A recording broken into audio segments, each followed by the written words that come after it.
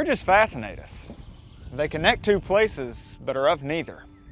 Bridges are places between places. They're nowhere. Stories we all heard as kids seem to center on bridges. From the troll in the shadows taunting the three billy goats gruff, to the Union hanging that went awry at Owl Creek, even Ichabod Crane's fate was decided only if he could cross the bridge at the edge of town to escape the vengeful headless horseman.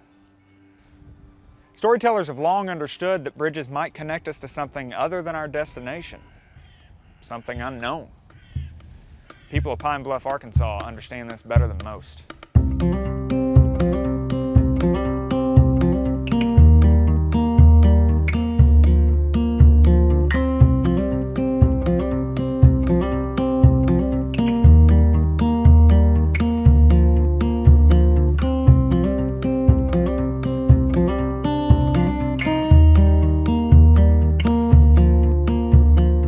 I've always kind of heard the story of Dexter Harding, even as a small child. I remember faintly the Sawdust Bridge, but really didn't know about Dexter Harding until Pine Bluff Downtown Development became an office here. He was born in New York. He was 16 when he went to the War of 1812, and people that lived and worked in the war era got land grants.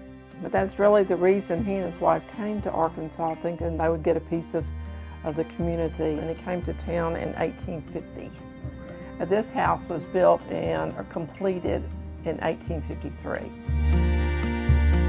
He had a sawmill, and that's where we get the Sawdust Bridge, because the sawdust made a pathway from one part of the town to the other.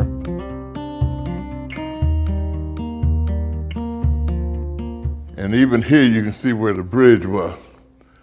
He started on one side and he moved all the way across, cutting all the trees off his land, cutting the wood into useful timber. Trees are nothing but trees until you cut them. I've heard the stories of ghosts, people seeing ghosts. I've never seen them, but then again, if you ever been around a sawmill, the one thing that sawmills generate is sawdust. You can't cut wood without getting sawdust. And Dexter Harding, what he'd do, where he lived at was the Oxbow Lake. He'd go down there and he'd dump his sawdust on a corner of the lake. He just dumping it. And as he kept dumping it kept easing out, because he kept on going, kept on going. Must have had a real good business, because that was a whole lot. The lake was pretty big. And his mill was set here, and he would start bringing the sawdust and putting it across here.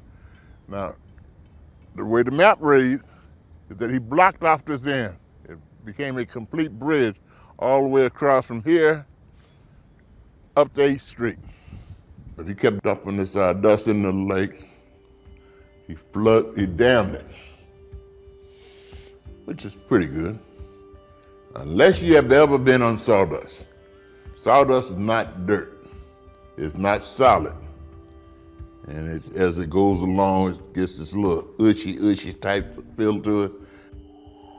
They said there were snakes, and there were eerie lights like ghosts were all around the lake. In the darkness, a lot of people had to cross it, and I'm sure they just had their lanterns and their horse-drawn buggies, or they're walking. And so it was a very fearful time for people to do that, and they whizzed across it as quickly as they could. And to walk across that sawdust bridge with that scritchy feel and that moving of the earth and everything on there leads to stories. The dead woman, the headless man. As the story goes, that people believed it, and they kept telling it. Oh, you have to be careful of the sawdust, down about the Sawdust Bridge. That's what they call it back then. They always used to tell us, old folks used to tell us, you better watch it, boy. So-and-so got killed down there. We don't know who got killed down there. I found out it's good to tell the story. A ghost story is always good, especially when, as a kid, we used to camp out near there. A ghost story always make the day better.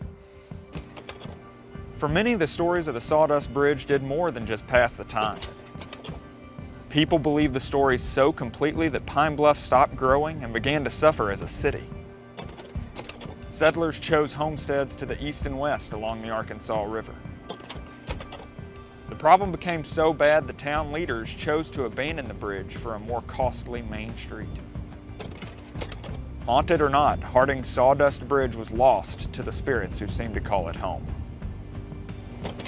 They drained the lake. You drain the lake, get it dry, and the stories keep on coming back. That's what happens with stories like that. They just keep on showing up. You can't lose a story because the lake's no longer there. I know I have a ghost of Dexter Harding in here at times when in this house. I mean, he's a good ghost, but things are like he's gone through our things and dismantled. And of course, when the computer doesn't act right, I always say Dexter Harding is after me.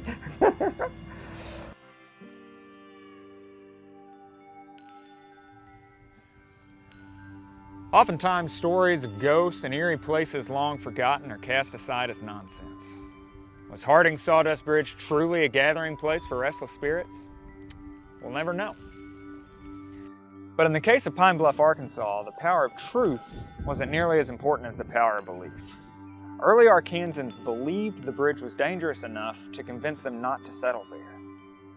A bridge is just a means to a destination, but a silly superstition held the town of Pine Bluff hostage. Harding's Sawdust Bridge became a hurdle that could only be overcome by being destroyed. Sure, the stories surrounding the Sawdust Bridge were likely false, but the serious belief in those superstitions had powerful consequences for the community. Harding's Sawdust Bridge is a true testament to the power of folklore in the natural state.